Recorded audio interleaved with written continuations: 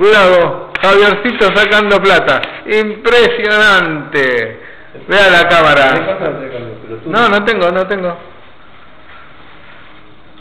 Diga, ¿tiene algo para decir, señor? No. Acá Javier, el colocador de cerámicos.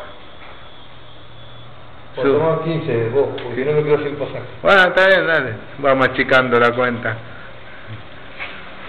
Tengo, pero vos no tenés cambio. Y bueno. Mañana te doy ¿cuánto falta? Sería 15, 40, 25. 25.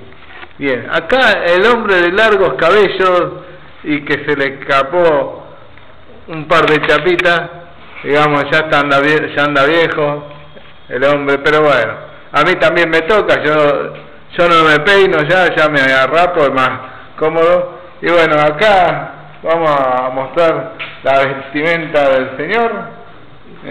Tú vas a mostrar la garcha mía, ¿verdad?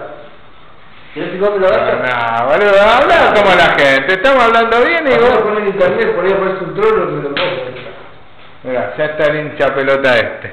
Vamos, hoy me hinchó las pelotas, me ensució la cabeza pasando por arriba de la escalera y tirando mugre el guacho. Bueno, como quien dice, yo todavía me quedo limpiando la escalera y voy a empezar a pintar, me quedaré hasta las 6:30.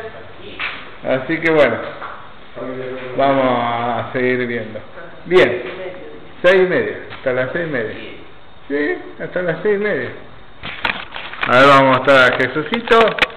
Jesucito, futuro padre, ¿qué tiene que decir? Acá, pobre chica, acá hay un pedófilo con una chica de 15 años, pedófilo, abusador,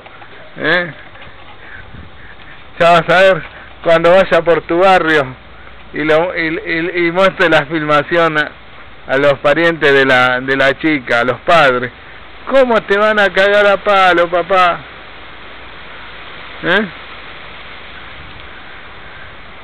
¿Tiene algo para decir? Ya vas a ver cuando te digan papito, papito. En fin, vamos a cortar acá.